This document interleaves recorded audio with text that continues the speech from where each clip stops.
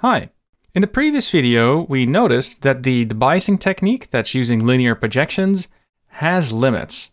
Sure, we saw that based on cosine distance, we're able to filter away some of the information in the gender direction. However, when we went ahead and trained machine learning models with these embeddings, then we saw that a simple scikit-learn classifier got about 90% accuracy here in predicting the gender, while still having about 81% accuracy here, suggesting that our debiasing technique only filters a little bit of information away. Now, what I would like to do in this video is just, on an intuitive mathematical level, try to explain why this trick doesn't work. Because I can imagine it's very counterintuitive. We saw a huge difference in the charts to our left, so why isn't this accuracy closer to 50%? While explaining this, we're probably going to learn something more about word embeddings, but let's now once again repeat what the trick actually is that we're applying here. So as a reminder, here's how the projection trick works.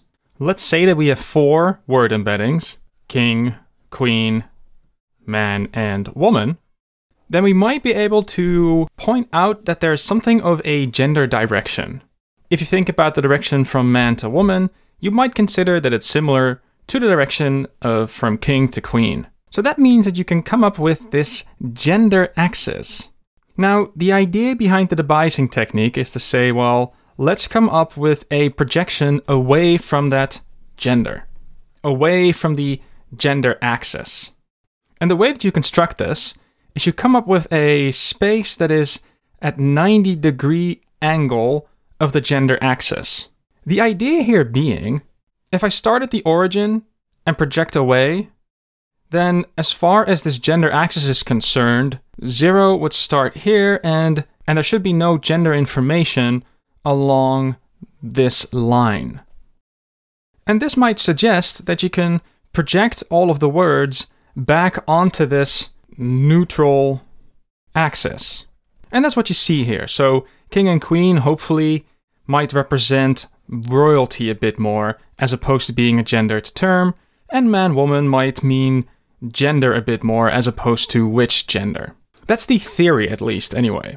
And what we also said is, well, in higher dimensions, this is no longer an axis, this might be a plane, but here's where we kept that argument. What I want to do now is check what happens if we do this in a higher dimension. The argument is easy to understand in 2 dimensions, but let's just see what happens if we were to do the same trick, but now in a 3D space. So here's a visualization of 3D word embeddings. And there's a few things to point out with this chart. For starters, these are not actual word embeddings. This is a hypothetical example. But what I've assumed here is that there are these clusters of words that might appear, and that we also have this direction that could represent gender. And to be specific, it's this direction. So for argument's sake, let's say that this is our gender axis. And to emphasize this gender axis, what I've done is I have colored all the dots, all the embeddings, so to say, on this axis. So the dark green colors are on this side, and the more light colors are on this side of the spectrum, so to say. And then, in this particular case, because I'm in 3 dimensions, if I were doing this projection trick one more time, well then a few things would change. I would no longer be projecting to a line, instead I will be projecting on a plane. And in particular, it would be this one. And that is because this 2-dimensional plane has a 90-degree angle with this gender axis, while also touching the origin.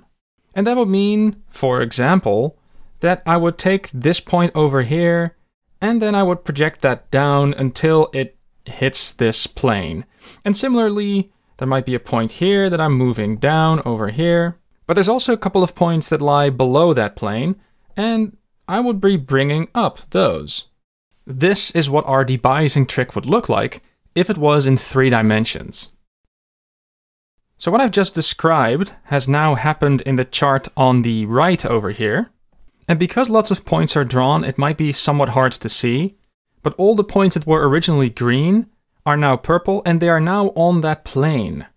All of these points have now been projected to this 2D flat space. And again, it deserves to be stressed that this is happening in 3 dimensions. If we were doing this to actual word embeddings, these things would be happening in a much higher dimensional space. But considering we have now done our debiasing technique in 3 dimensions as opposed to 2, we can now start wondering what properties we may or may not be able to expect. So what I'm going to do now is I'm going to replace this chart, and I'm going to effectively zoom in on all the points that have been projected onto this yellow plane. And then we'll think about what we see.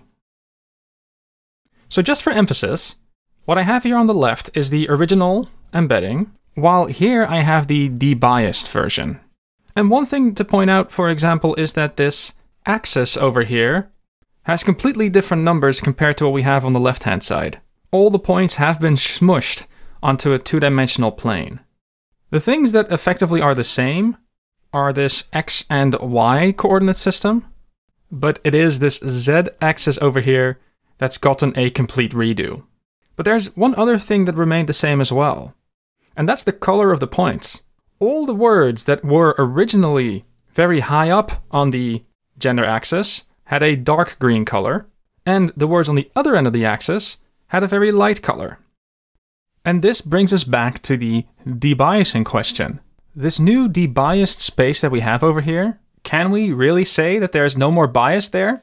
If the dark green colors correspond with the male end of the gender axis, and the lighter green colors correspond with the female end of the gender axis, then it's still easy for me to come up with a machine learning algorithm to separate the 2 words into these 2 groups. If I were to get a classifier and it would get this new debiased space, then it can quite easily come up with some sort of boundary on this 2-dimensional plane, where on this one end you would have more of the male words, and on this other side you would have more of the female words.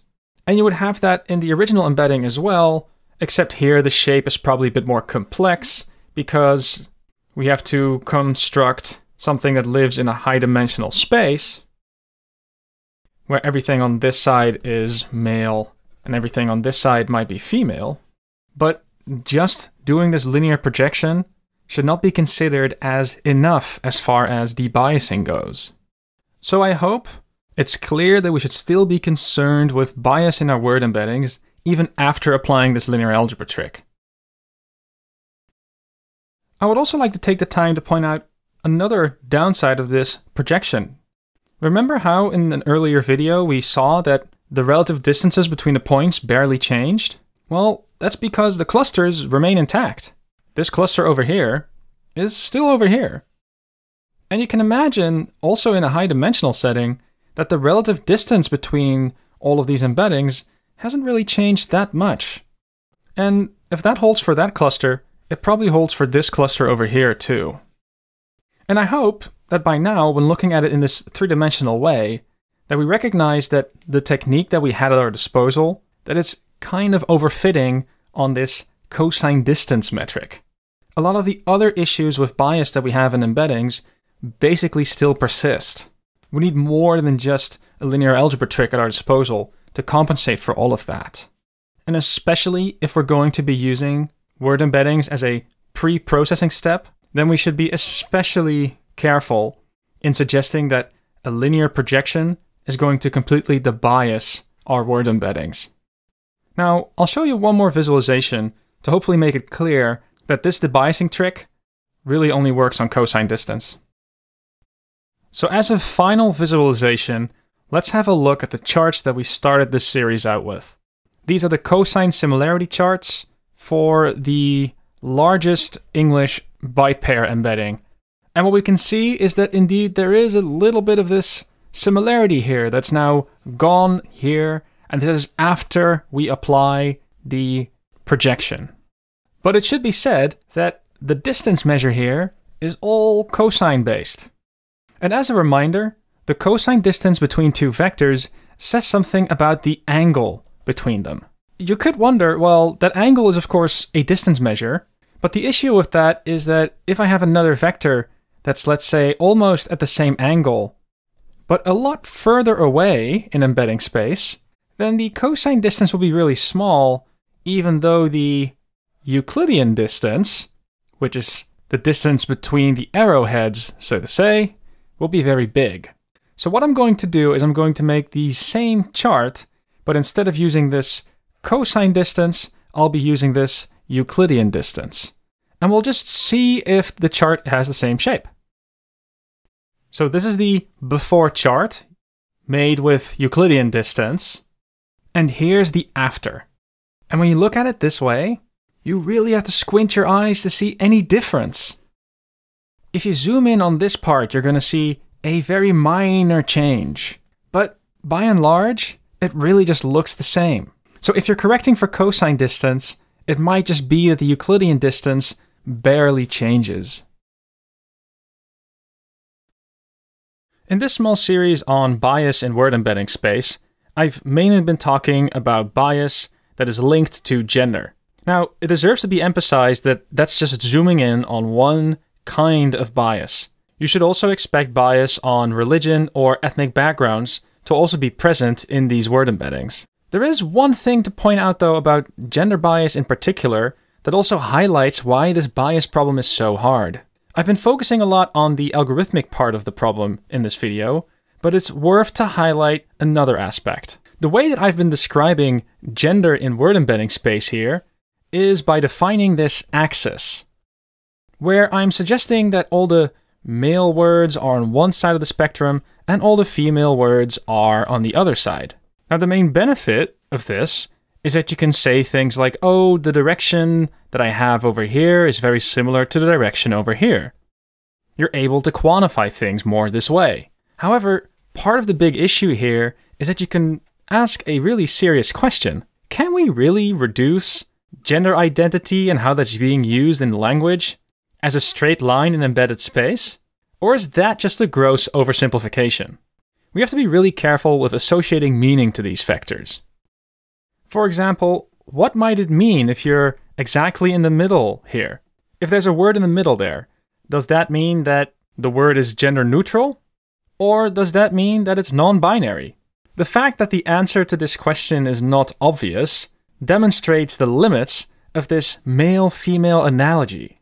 Now, these analogies in general are also things you're going to have to be very careful with, because there are many situations in which they simply don't hold. For example, let's think about non-English languages just briefly. In German, you have 3 grammatical genders, der, die, and das, where the idea is that der refers to the masculine words, die to the feminine, and we also have one for the neutral. Also here, it's not necessarily obvious to say that das is supposed to be in the middle of die and der. And then there are languages like Turkish, where instead of the notion of he and she, people often refer to the neutral o. But it's exactly this that also demonstrates what's so hard about bias in word embeddings. It can be really subtle and hard to quantify, and language is an inherently hard problem. So the main lesson here is to remain careful when you're assuming properties of word embeddings.